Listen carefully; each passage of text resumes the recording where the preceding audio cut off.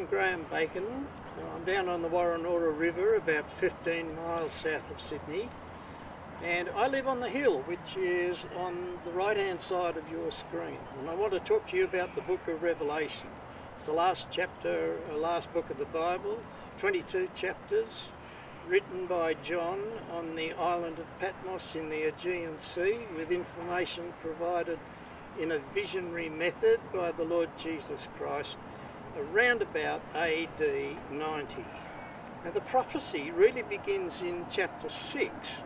Chapter 1 is about the qualifications of the Lord Jesus Christ without peer to be able to give the prophecy. Chapters 2 and 3 are about 7 representative ecclesias, and it describes the conditions of the ecclesias in John's day, which is not very good. Now I'm going to talk about history, because where we stand in the 21st century, most of the prophecy of Revelation is for us history, but it was written as a prophecy. I just want you to understand that. Now the book of Revelation is a follow-on from the book of Daniel. Daniel described events up to the Roman Empire in his time. He didn't know anything about a Roman Empire. The book of Revelation takes up the story from Daniel's time. And together they make up 2,600 years of history, which is a remarkable thing. And I want to go back and inside and have a look at a couple of biblical passages to show the connection between Daniel and Revelation. This is the famous metal man of Daniel chapter 2, dreamed by Nebuchadnezzar, who's asleep down at the bottom left-hand side. Now Daniel knew of the Babylonian Empire. He knew of the Medes and Persians, which is the next metal down.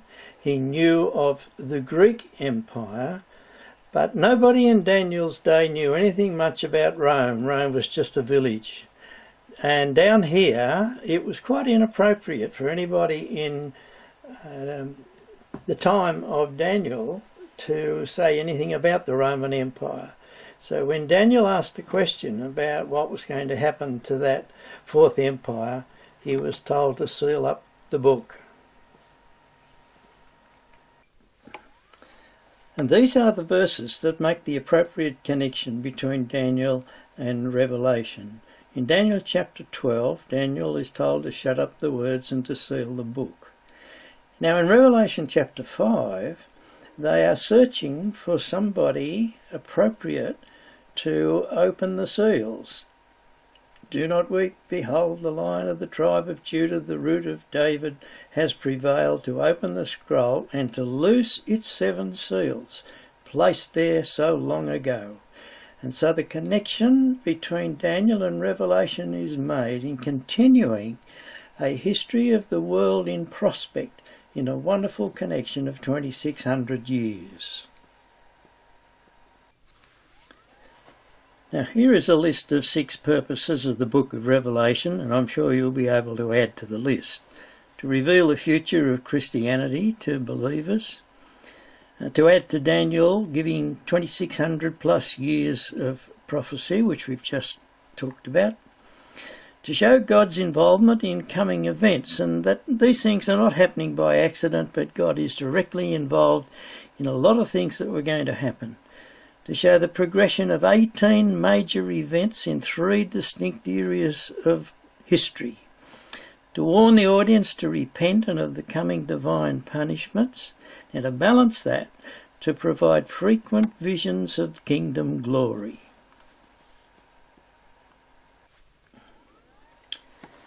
Now here's a colour coding for the 22 chapters of the book of Revelation.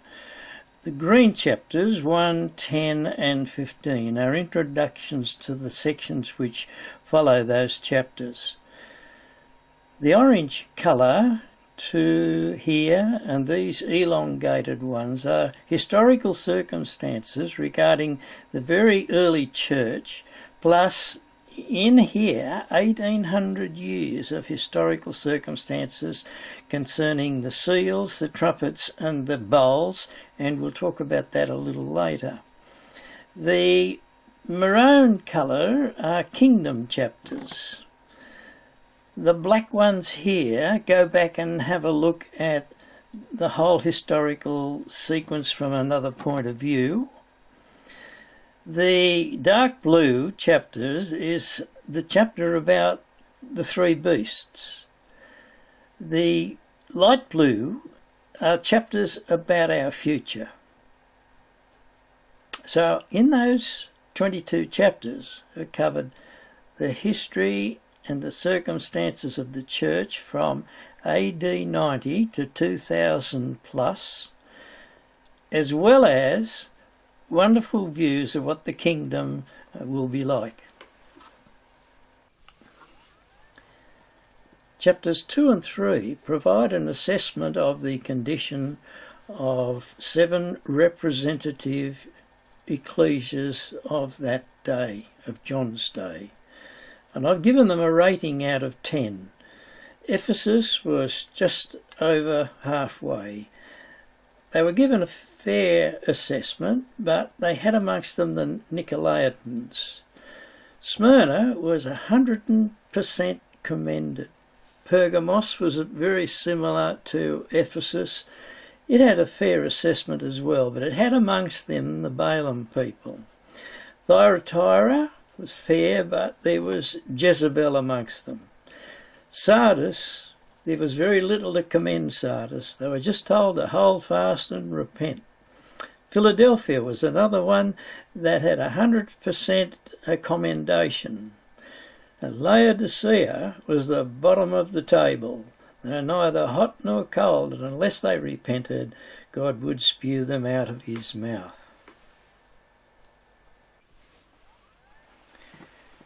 Before we go to the 18 major world events that God wants us to take special notice of, in chapters 6, 8, 9 and 16, and they are the seals, the trumpets and the bowls, there's a feature of chapter 7 that I want to make a remark about.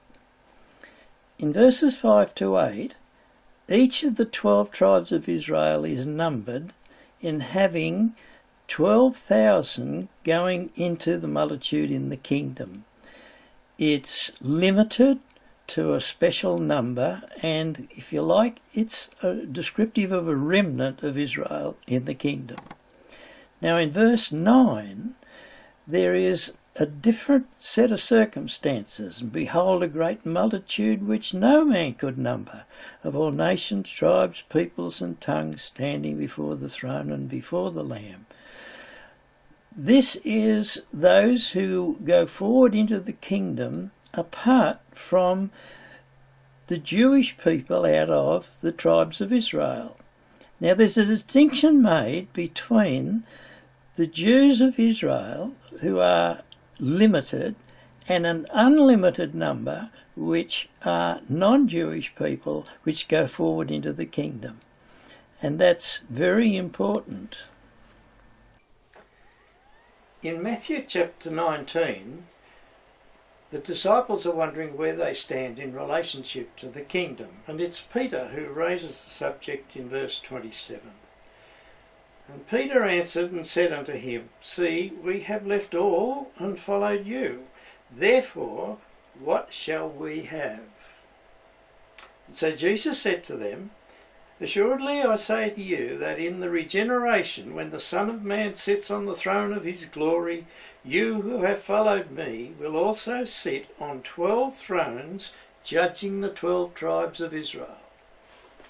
And here in Revelation chapter 7, we have each of those 12 tribes listed, and each of them has a symbolic 12,000 number who gain entrance into the kingdom, and they have a special administration, it seems to me, in the kingdom. Not only that, in the relationship of the Jewish people to the kingdom, there are some hints in the Old Testament that special things happen to them. In Zechariah chapter 12 at verse 10, the Spirit is poured out upon Israel before they repent. Then they repent, when the Spirit's poured out upon them and recognise Jesus whom they have pierced. And in Zechariah chapter 8 and at verse 23, you'll find 10 men take hold of the clothing of a Jew, and they say, "We will go with you because we have heard that God is with you."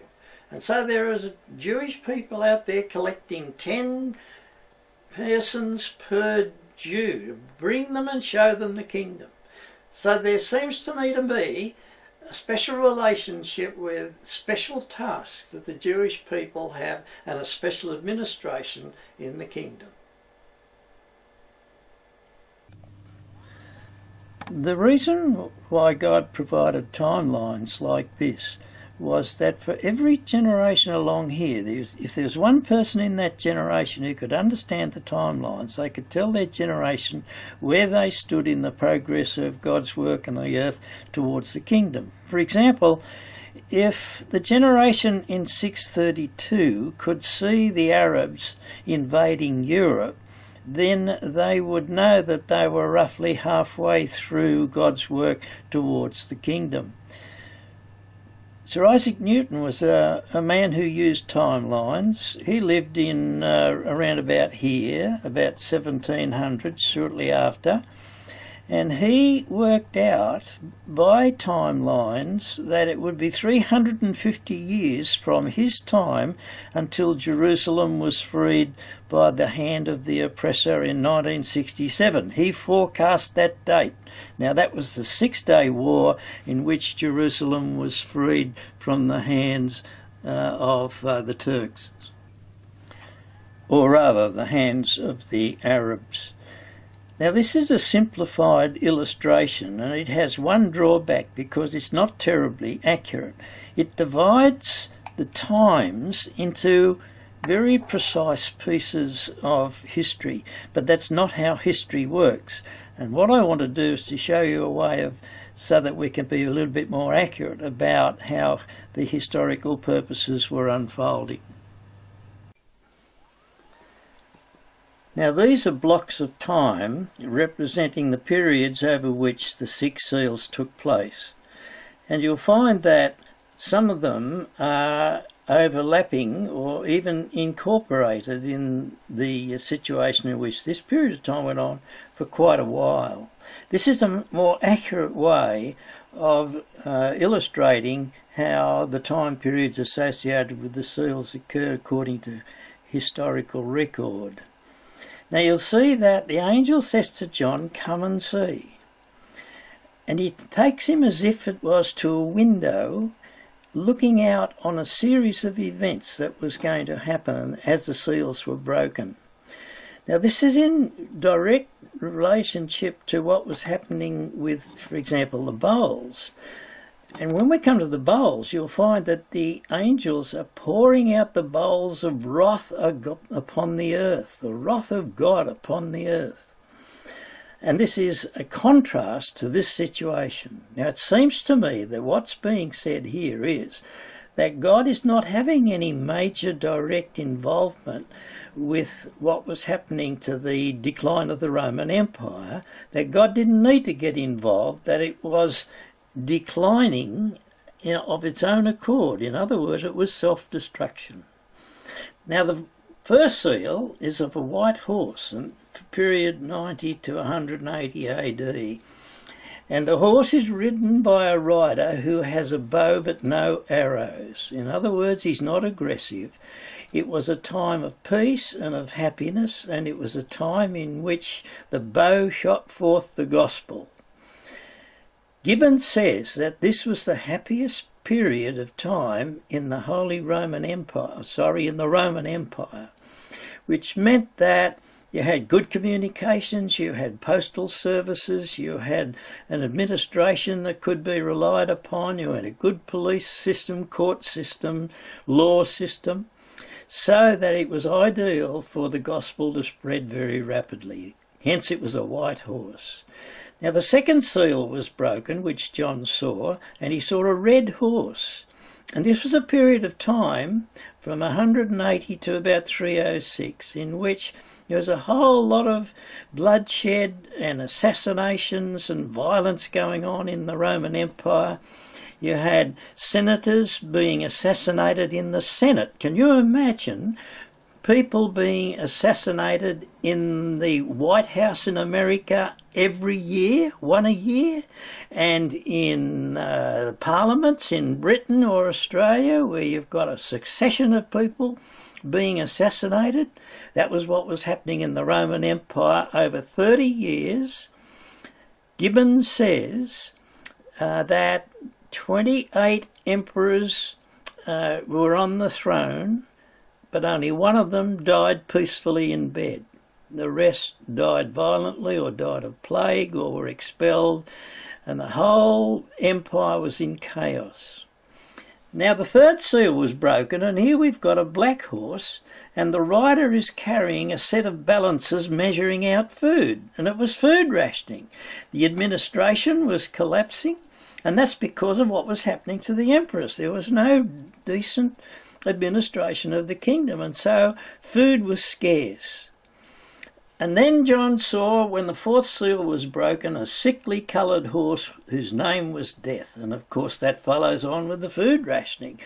People were dying of disease and starvation. Gibbon says 5,000 people a day were dying in Rome. And so you come to that period of time by 268, when a little change took place, and you've got some very strong emperors then came on the throne. And in this period of time, they ruled with a rod of iron. And so when the fifth seal was broken, John saw souls under the altar, a persecution of the Christians. And it says in that verse, in chapter 6, that the souls cried to the Lord and said, "How long, O Lord?" And the answer was, "You must wait until the rest of those who will suffer persecution will join your number."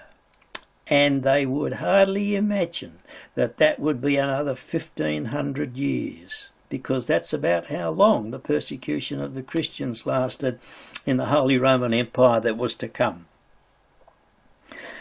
In around about the late 1800s, Robert Roberts gave a lecture in the Birmingham Town Hall, and he quoted a French historian who said that in 1,500 years the Holy Roman Empire killed 50 million people.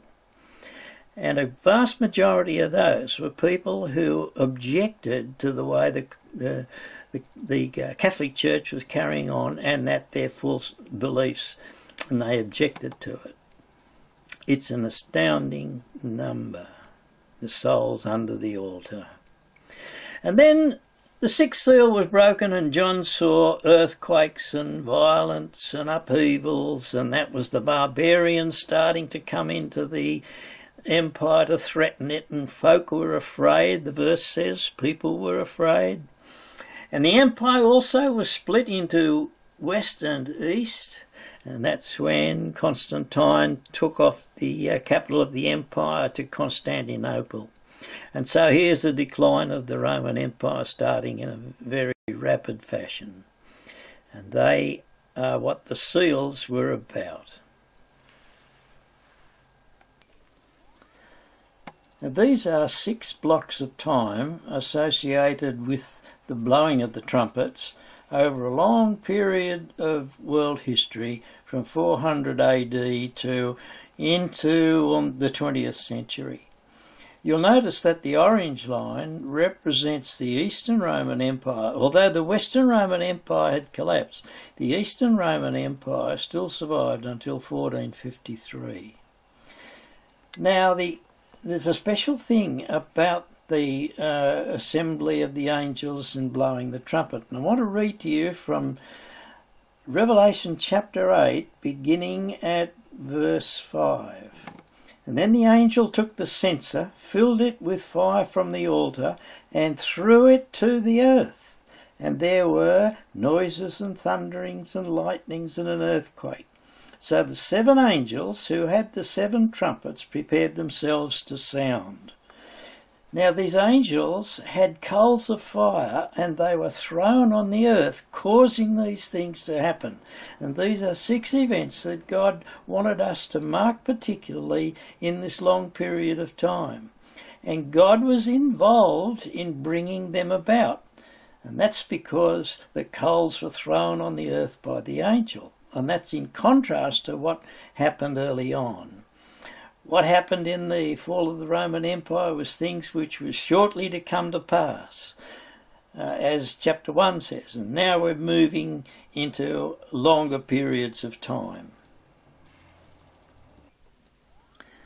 Now John heard the first trumpet blown, and the angels threw coals of fire on the land.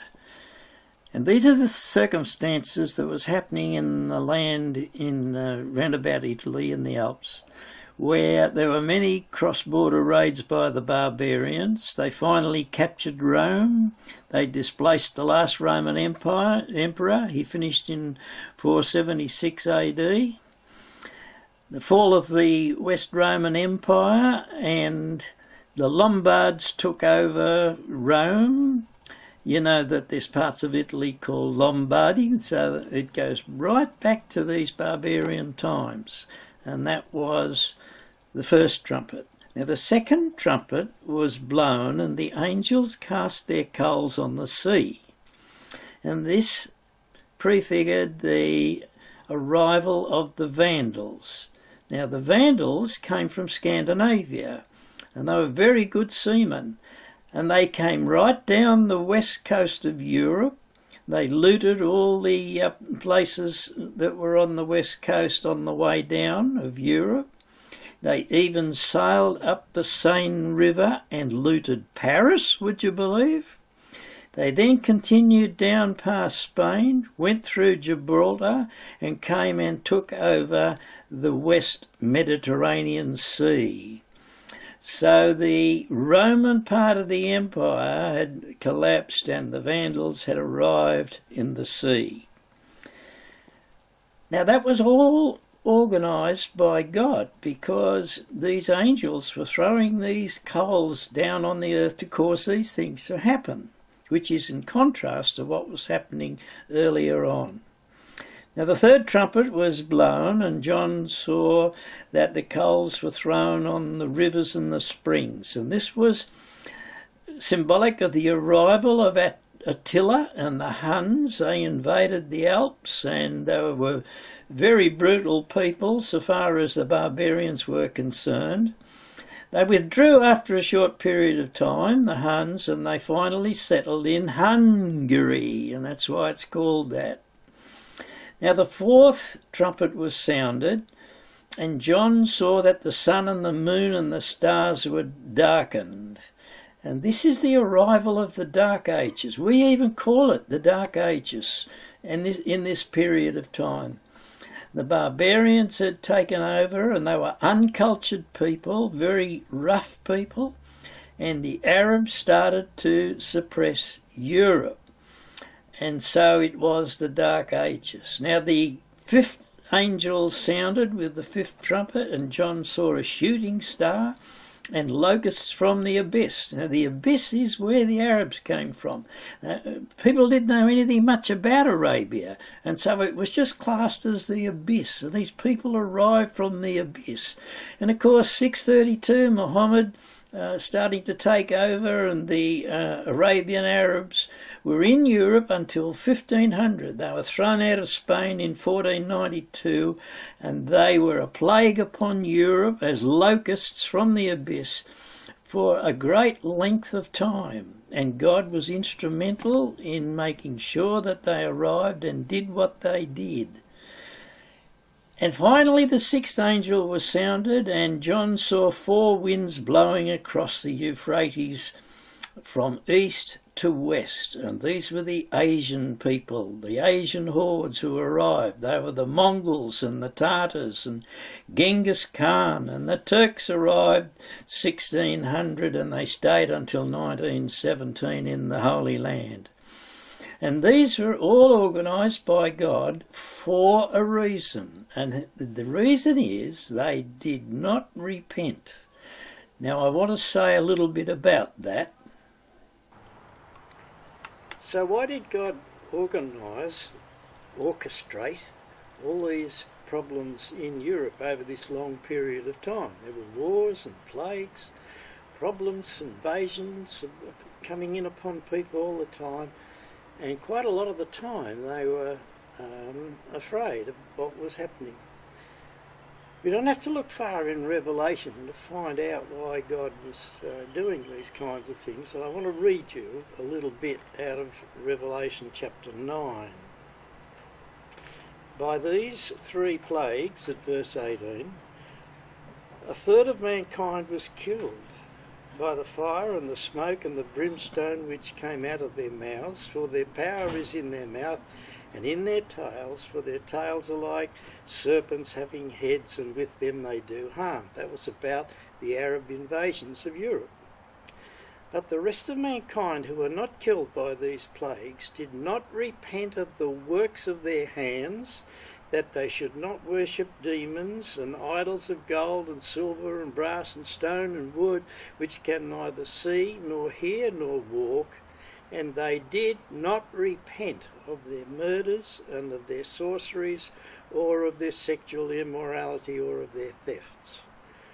Now the church was so badly behaved in Europe over this long period of time, beginning way back there in AD 90 with those 7 representative churches, right through to the present time where it had grown worse and worse. And so God was trying to get them to change their evil ways and their improper beliefs, and He's trying to get them to repent of their evils and change their ways, but they would not. Now, that kind of thing continued right to the end of the historical period until God brought about the pouring out of the bowls, which was His anger poured out upon Europe. And in Revelation chapter 16, there is just this little reference again to that kind of thing. Then the 4th angel poured out his bowl on the sun, and power was given him to scorch men with fire. And men were scorched with great heat, and they blasphemed the name of God, who had power over these plagues, and they did not repent and give Him glory. And that's what the church was designed for, the repentance from evil, change of ways, and to give Him glory. But they would not. No matter what God did to try and get them back on the path, they would not. I'm sitting in our garden surrounded with my wife Annette's beautiful flowering pots, and you'll notice that I had a BCC removed from my nose, and that's a skin graft that you're looking at. So now we'll go and have another look at the pouring out of the bowls. Now, these are the first 2 verses of Revelation chapter 16, which is about the pouring out of the bowls. And I've highlighted there in that pinky colour the important details, which is the background to what was happening with the bowls. And I heard a loud voice from the temple saying to the 7 angels, "Go and pour out the bowls of the wrath of God on the earth." Now, there's no question about what these bowls represented. It was God's working in the earth because He was so angry with what was happening with the church in Europe.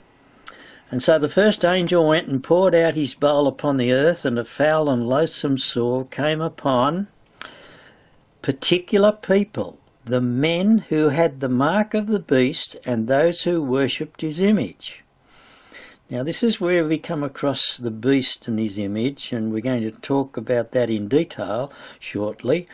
But I just want to point out that the beast is that political power in Europe that had been going for such a long time and developed into the Holy Roman Empire, which was behind the church, backed up the church with all the terrible things that the church was doing. So this first bowl was poured out upon a particular people who supported the Roman Catholic Church and what it was doing.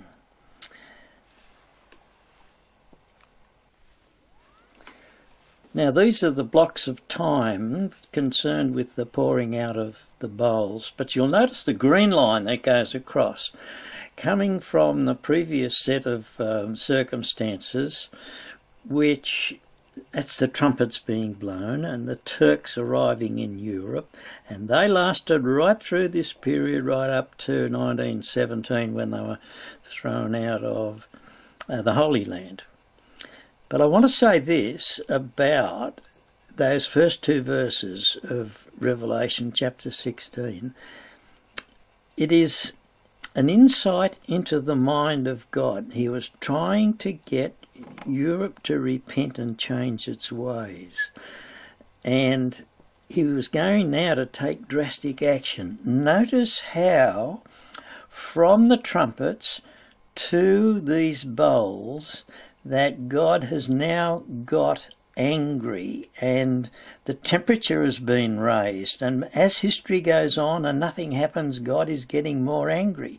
So this set of circumstances now is the frantic activity that God was involved in just over a short period of time, and I think it's applicable particularly to the period of the French Revolution. We got to the 1780s, and so now the first bowl is poured out, and it's poured out on those with the mark of the beast, and that is the Catholics in Europe, particularly centred in France. It starts in France, which of course is the daughter of the Church.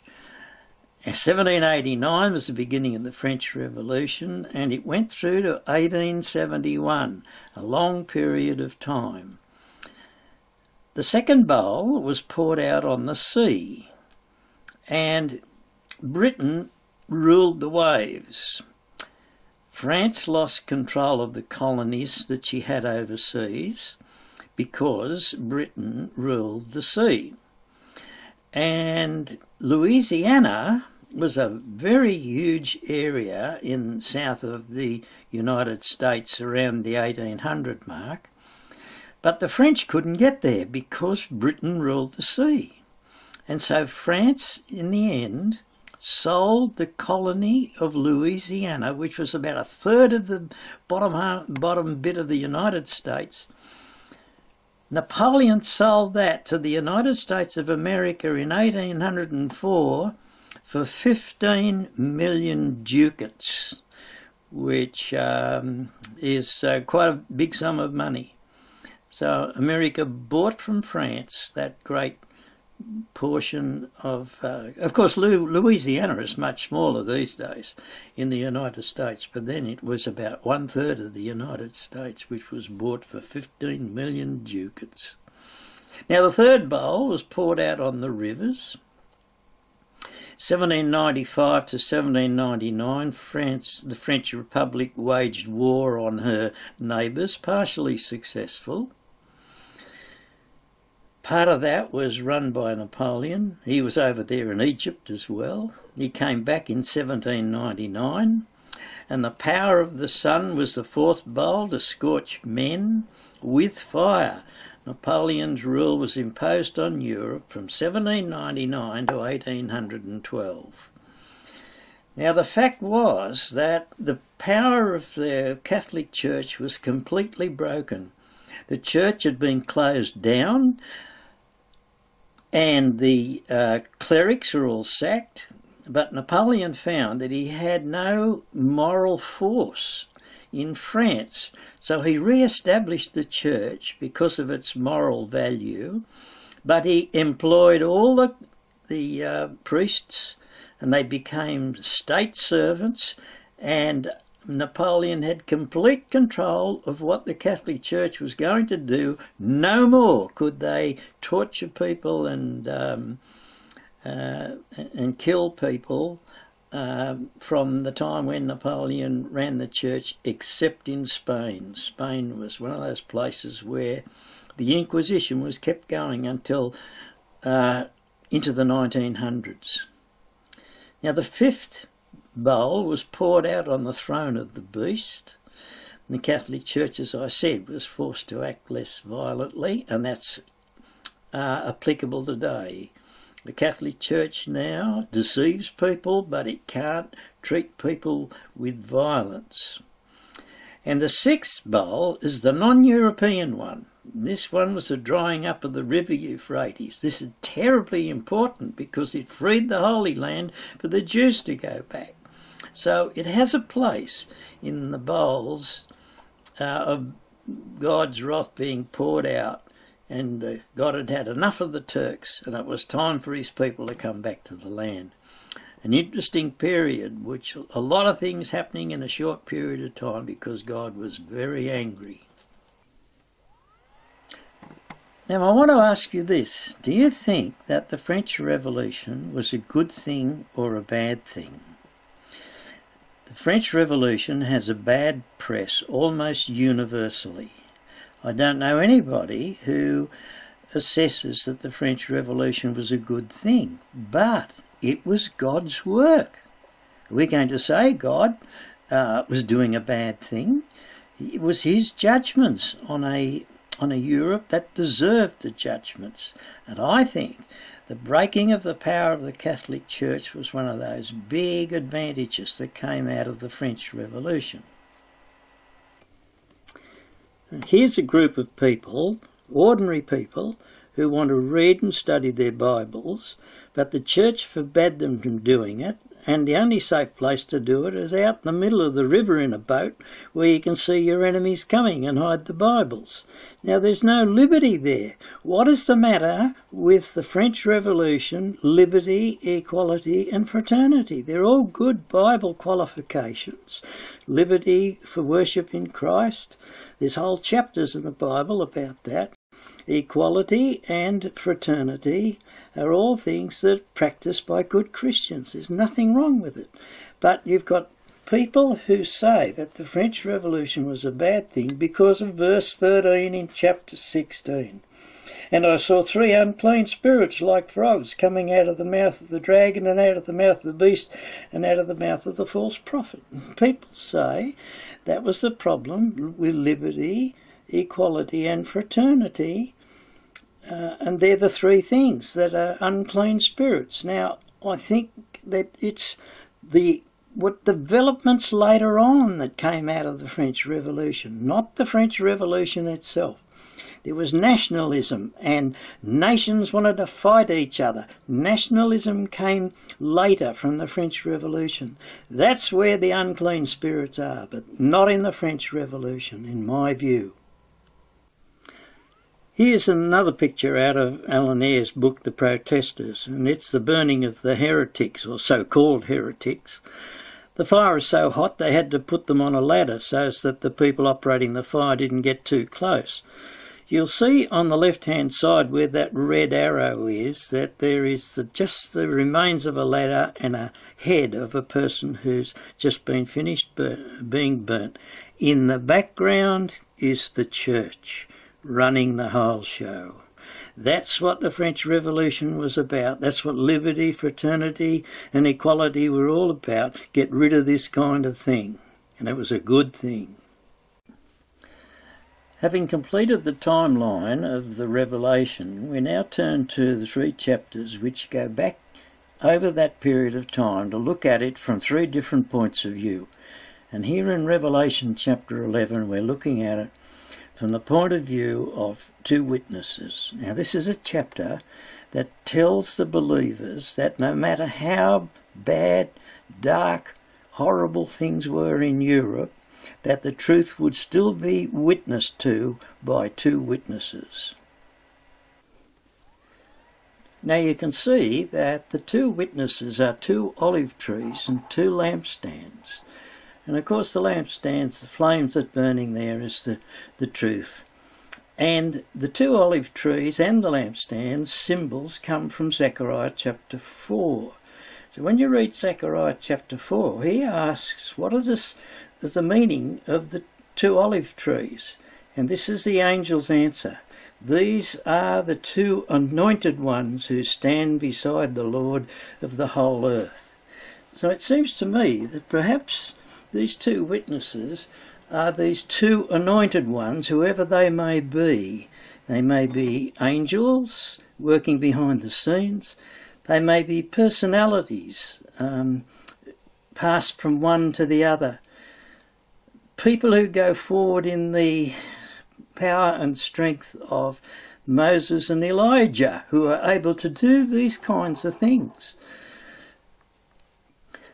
Now they witnessed for 1260 days, and down here, when their testimony was finished, the beast from the abyss kills the witnessing. And their dead bodies lie in the street 3.5 days, and their bodies were not buried. And the earth rejoiced because of the two prophets had tormented them. And it seems to me that what we are talking about here is a witnessing that started way back shortly after the end of the Roman Empire, lasted for 1260 days, and then the witnessing was virtually wiped out by the massacre of St. Bartholomew's Day in 1572. Now, the Holy Roman Empire struck a medal because of what they saw as a great victory when 82,000 people were killed in one day. And the earth people rejoiced because they had that medal to be pleased about. Now it says that after 3.5 days God breath resurrected them, and great fear fell on their enemies, and then they were caught up into heavenly places in earthly kingdoms. A great earthquake, 1/10 of the city fell, 7,000 people were killed. This is all to do with the end of the power of the Catholic Church, when the Protestants were able to get control of the empire and the church through the work of Napoleon. But why did their witnessing finish after 1260 years in the year 1572, if our interpretation is correct? Well, the thing is that the Protestant Reformation was arriving in Europe, and the witnessing passed to a different group of people. The witnessing continued, but it continued in a different form. Now we are told that the second woe is past and the third woe is coming. And it seems to me that the only other place in Revelation where that word woe occurs is in the next chapter of Revelation, Revelation chapter 12. In my view, this chapter is about the Jewish nation, the birth of the Lord Jesus Christ, and the destiny of the Jewish people throughout the long history of Europe after their scattering in AD 70. Now the woman has got the sun, moon and stars on her head. These were the symbols that Joseph dreamed of way back in the time of Jacob and his 12 sons. Now the Jewish people struggled to bring forth the situation in which the Lord Jesus Christ could be born. Eventually he was. The sign of the fiery red dragon with 7 heads and 10 horns is the Roman officials which tried to prevent Jesus being able to continue to his ministry. Of course, you remember that Herod killed all the babies under the age of 2 years, but Jesus was safe in Egypt. Now Israel bore a male child of Mary to rule all nations with a rod of iron, and the child was caught up to God and his throne. Now you'll see that this is a description of the Lord Jesus Christ later on in Revelation. There's no mistake about that. And Jesus was caught up to God and his throne. Very specific. Now the more traditional interpretation is that the child was Constantine. But Constantine was a very violent and wicked man. He killed his son and he killed his wife, thinking she was unfaithful to him. Furthermore, he wasn't baptised until his deathbed, and one presumes that he thought that he would be able to sin until the very last moment and then not be accounted for them, have them washed away in baptism. But later on in this chapter, you read these remarks. Verse 11, "And they overcame him by the blood of the Lamb and by the word of their testimony, and they did not love their lives to death." This chapter is about the Lord Jesus Christ and the destiny of his Jewish people. Now the woman fled into the wilderness, a place prepared by God for a long period of time. What a good description of Europe in those days when the Jews were scattered and finally wound up, most of them in Europe. And then the dragon was cast out of heaven. Notice that here's the word heaven, but the word heaven is not here. This is the heavens of the earth, the ruling places on the earth. The dragon was cast out of the ruling places on the earth because other people took over. He persecuted the woman who fled to her safe place. And then the dragon sent a flood after her, but the earth swallowed her up. He then made war on her offspring. And of course, you can see how that the Jews were taken to a safe place. They wound up in England, America, and Eastern Europe. And then he made war on her offspring, which were the Christians who came out of the Jewish tradition. Now I want to make an important observation about the treatment of prophecy. Some people say to me that you can't be dogmatic about the fulfilment of prophecy until the events come to pass. But that's not true. There are prophecies in the Bible about which we can be dogmatic about, and they are things like that Jesus will return to the earth, that there will be a resurrection, that there will be judgment, that Jesus will reign from Jerusalem. There are prophecies which are in simple language, easy to understand, repeated several times, and we can be dogmatic about those prophecies. And there are others as well.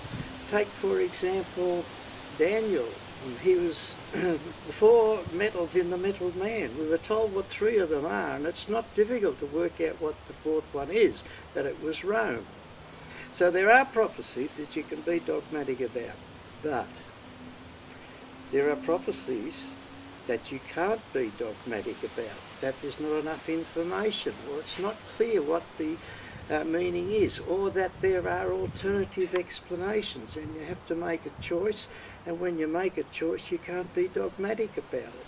So you have to be discretionary about how you treat prophecy. And the difficulty is that there are some people, once they get in their mind what their understanding of that prophecy is, no matter what kind of prophecy it is, that they will be dogmatic about it, and that's a big mistake. Now there are certain languages that can be used in explaining what prophecies are about to give the audience an understanding that you're not being dogmatic. You can say, "It seems to me," or "it is possible that," or phrases like that that give the idea that you're not being dogmatic about it, and that's a very sensible way to go. And that brings me to something else. Over half a lifetime I've read numerous, uncounted articles about prophecy from various writers. I've heard all kinds of talks, I've heard lots of people's ideas about prophecy, and over a period of time I have learnt that sometimes I need to change my mind. Now there are some people who seem to think that once they get an idea of prophecy fixed in their mind, that's it. That's got to be the way it is, and they haven't got the facility to be able to update their attitudes. For example, the Arabs being so terribly important in Bible prophecy at the present time. And they make a mistake by sticking to a traditional point of view which is 100+ years old, and doesn't really apply to the present circumstances. That is another mistake. There seems to be widespread agreement as to what these symbols mean. The dragon was symbolic of pagan imperial Rome, which Constantine took across to Constantinople and made the eastern leg of the Roman Empire, which lasted to 1453. That's the dragon. The beast represents centres of political power in Western Europe, an example of which was the Holy Roman Empire. And the woman represents a church. If she's in white, she's God's people, which is either the Jews or the believing Christians. And the woman in purple represents the evil church. Now, Revelation chapter 13 is about a dragon in two forms. It's about two beasts and the image or the replica of a beast. Now, why have we got such an array of symbols? Well, this is an illustration of the pagan Roman Empire, which I've labelled Dragon 1A. The thing is that the believers in the Roman Empire had only ever lived in an administration which had one centre, and that was Rome, right there. But it wasn't going to be like that in Europe anymore, because there were going to be a range of centres of power, and this was the chapter that describes those different centres of power. In 300 AD, the Roman Empire was breaking up, and Constantine moved the capital from Rome to Constantinople. So the dragon moved across to the east. It was the same dragon, but in a slightly different form. In verse 1, John sees a beast arising out of the sea. And this represents the very strong Christian influence in Rome from about 300 AD through to about 479, in which it only lasted about 150 years, and then it went into obscurity. In verse 11, John sees a second beast arising out of the land. And of course that's the European land mass. The Franks had moved across from over here in the east. They'd moved across into Central Europe there, and they had formed a very strong kingdom. And around about 770 AD, Charlemagne set up his capital at Aachen, and that became the power force in Europe for the time. So we've got power centres moving around Europe, and the beasts are the means by which Revelation 13 is explaining what's happened. In Revelation chapter 13 there is a long description of the wickedness of the first beast and the wickedness again of the second beast. And in verse 14 it says, "And he deceived those who dwell on the earth by those signs which he was granted to do in the sight of the beast, telling those who dwell on the earth to make an image to the beast who was wounded by the sword and lived." Now the Pope down here in Rome, in obscurity, Rome had been invaded by the Vandals and all the lands had been taken from the Pope. He appealed to Charlemagne up here in AD 800, round about that time, to come and back him up and restore his territory. And Charlemagne did that, so the replica of the first beast was recreated down here in the area where the first beast used to be. It was a different kind of beast. It was these two people were acting in concert together, and it became the Holy Roman Empire eventually. But you can see that there are now 3 power centres, and this is what the message of Revelation 13 was really about, that there was going to be this seesaw prominence of different centres of power. They would wax and wane, and that the believers had to be prepared to be able to recognise themselves in this time frame that Revelation 13 is talking about. We now come to prophecies in the Revelation which are current and future to our time. In Revelation 17, John is shown the vision of a wicked woman full of names of blasphemy, mystery, Babylon the Great, the mother of harlots and of the abomination of the earth. And the woman is drunk with the blood of the saints. She's sitting on a scarlet-coloured beast. The beast, we are told, has 7 heads and 10 horns.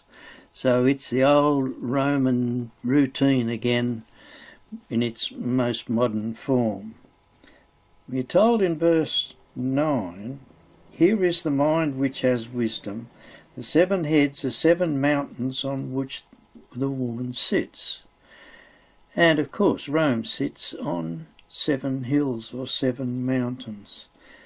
Now in chapter 18 we are told in verse 11 onwards that there are 23 items of trade involved. It's the trading chapter of the Bible. So this beastly woman system is a trading system based in Europe with Rome as its headquarters. Now the European Union started off in 1957 as the Treaty of Rome. There's no question about the fact that we are looking at the present day European Union. Now the destiny of the European Union occurs in verse 14, where the 10 kings give power to the beast for 1 hour and they go and fight the Lord Jesus Christ. These will make war with the Lamb, and the Lamb will overcome them, for he is Lord of lords and King of kings. So what we are being told here is the destiny of the European Union going far into the future, when the European Union goes and fights the Lord Jesus Christ and of course is defeated. Now the sequel to that is that the 10 kings find that they've been defeated and they've been deceived, and they turn upon the woman and burn her with fire. And here in this picture, on the left-hand side, you can see Rome burning. However, the beast escapes to fight another day. In chapters 19 and 20, we find that the Lord Jesus Christ goes forth with the sword of the word of the Lord in his mouth to subdue the rest of the nations in the world. We find that the beast is captured and the dragon is captured, and they are both cast alive into the lake that burns with fire. The last 2 chapters give wonderful visions of the kingdom of the future and require no explanation from me. So the book of Revelation gives a wonderful insight to what was going to happen in the next 2,000 years.